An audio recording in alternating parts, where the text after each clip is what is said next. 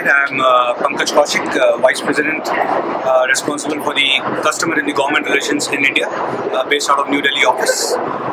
Rolls-Royce has more than 80 years presence in India. We have more than 750 engines flying across 10 different engine types.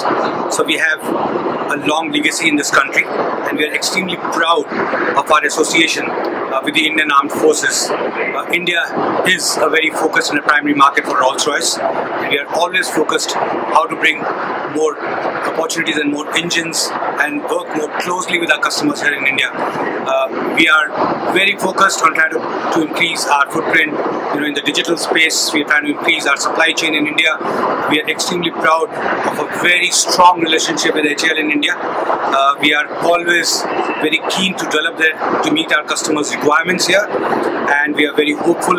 We have very good products to meet all the future requirements of the Indian Armed Forces. We are very keenly looking forward to certain new programs to come up. We think we have the right products, we have the right presence in India.